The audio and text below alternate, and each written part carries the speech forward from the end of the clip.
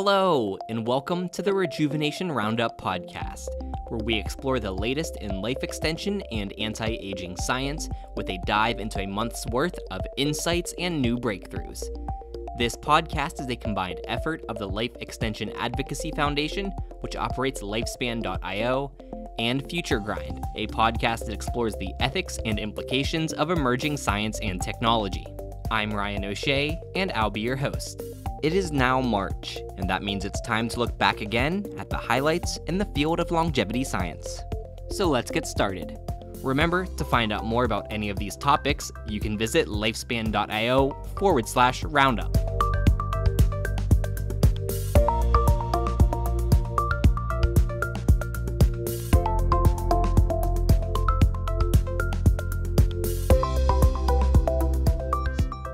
Following the success of our first webinar, which saw the participation of around 30 people, the LEAF team is going to host a second one. This time on the topic of the human microbiota, the bacteria in our gut, and its connection to aging. The webinar, announced in late February, will be held on April 8th and will feature numerous special guests. Our monthly patrons, the Lifespan Heroes, will have the opportunity to join the webinar live and ask questions during the Q&A session, and they'll have early access to a recording of the show, well before it's released to the public. The LEAF team is also currently in the process of organizing our second conference in New York City, and we recently released an update about the speakers who will present at the two-day event, including Dr. Vera Gorbanova from Rochester University, Dr. Vadim Gladyshev from Harvard Medical School, Dr. Aubrey de Grey from the SENS Research Foundation, and many more. You can currently save money by taking advantage of our early bird ticket option until March 31st and save $50 off the regular price. We also have updates on another LEAF project. Outreach Director Elena Malova has been developing a School of Longevity Journalism to educate reporters on the topic of aging research, and on February 26th, she co-chaired the second event in partnership with the local Media Institute for Public Health. During the event, Dr. Vadim Gladyshev gave an overview of what we know about aging and what are the most promising areas of research, while Elena shared tips on how to write an article that would be understandable, accurate, and interesting to the public. Here's Dr. Gladyshev with more.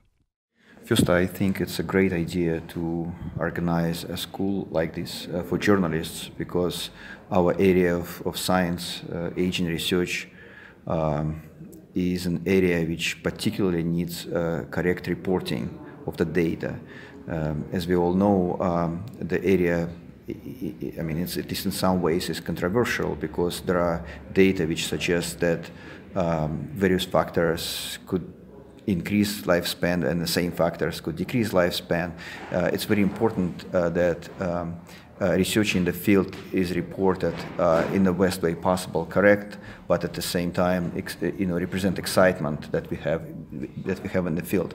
For this reason, it's really important to educate journalists, tell them some basics about aging, so that they would offer them tools to critically think about research that they write about.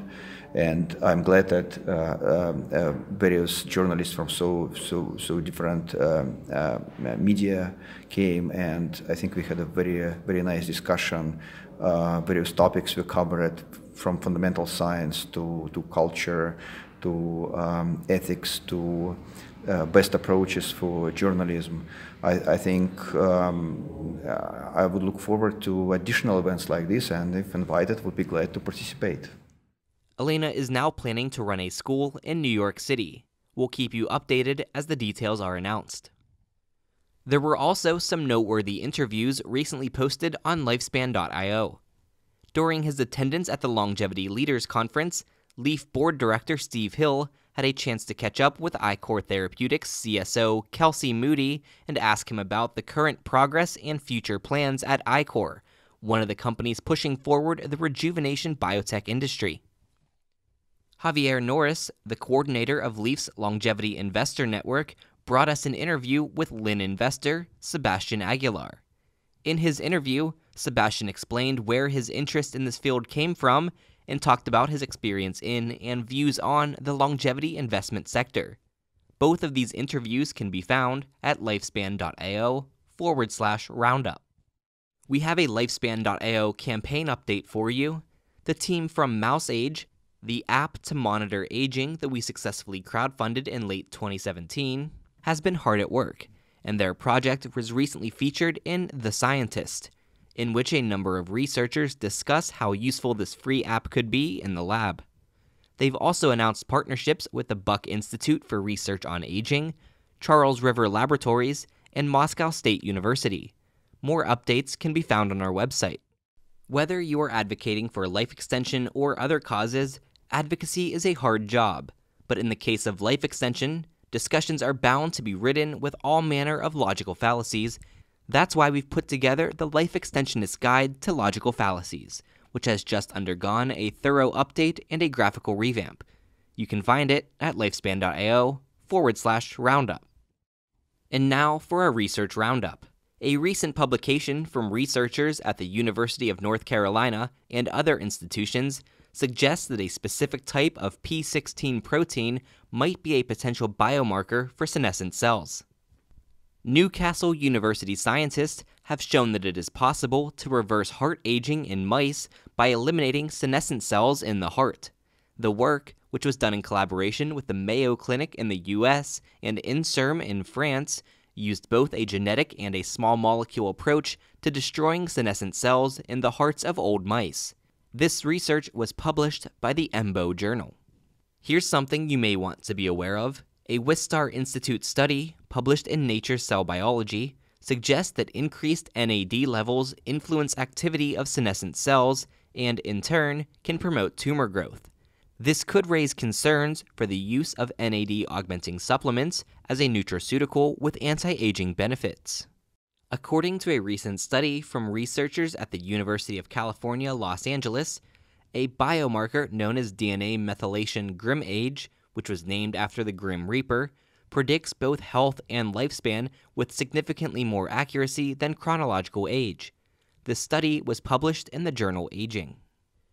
In a study that may not come as a surprise, NIH scientists published research in the Journal of the National Cancer Institute showing a clear link between older biological age, measured via epigenetic clocks, and breast cancer risk in women.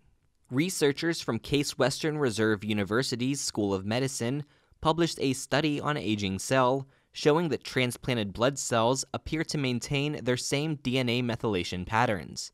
This means that older blood cells implanted into younger bodies and younger blood cells implanted into older bodies seem to always reflect the age of the donor even many years after transplant. Swiss scientists published a study on the link between RNA-binding proteins, or RBPs, and aging.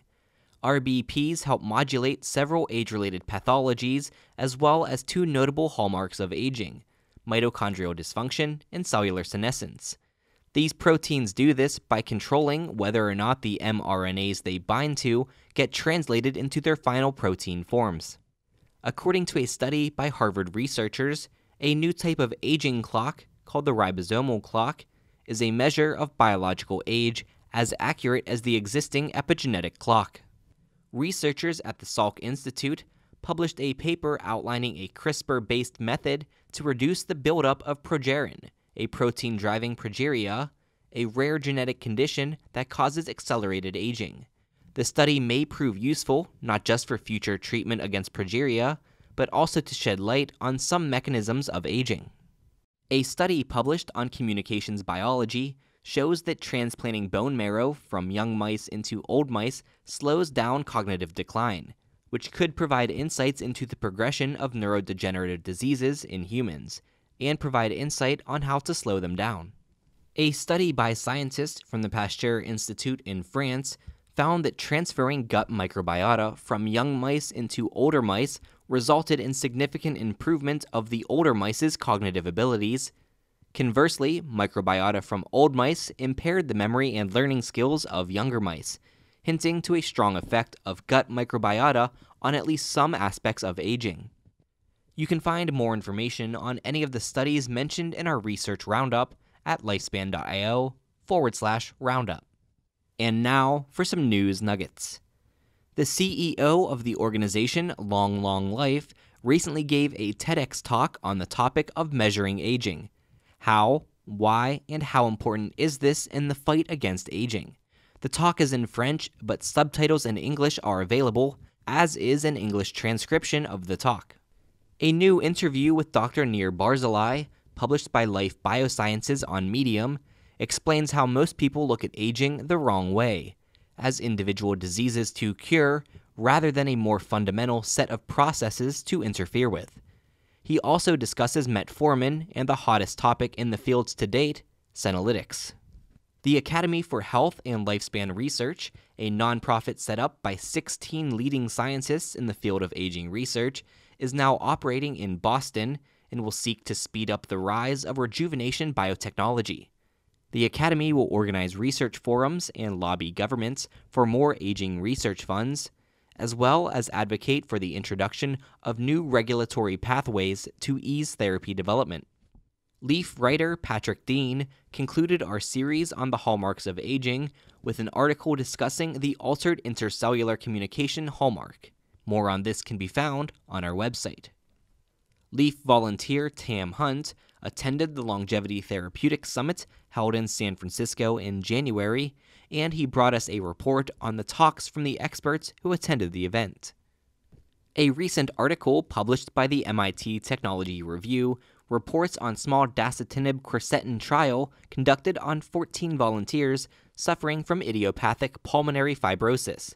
The trial was successful in that the senolytic drugs appeared to have improved some measures of well-being in the patients, and it may open the way for larger trials. A recent article published by the MIT Technology Review reports on a small dasatinib quercetin trial conducted on 14 volunteers suffering from idiopathic pulmonary fibrosis. The trial was successful in that the senolytic drugs appeared to have improved some measures of well-being in the patients, and it may open the way for larger trials. In a Forbes article, Dr. Alex Zavrankov, CEO of Insilico Medicine, discusses effective altruism and how, in his opinion, focusing on rejuvenation biotechnology is the most effective way to direct one's altruistic efforts. Coming up in March, the Undoing Aging 2019 conference will be held in Berlin on March 28th through 30th. UA 2019 is a joint effort by the SENS Research Foundation and the Forever Healthy Foundation, and it will feature luminaries in aging from all over the world, such as Dr. Judy Campisi, Dr. Julie K. Anderson, Dr. Jerry Shea, Dr. Nir Barzilai, and many more. The LEAF team will also be attending.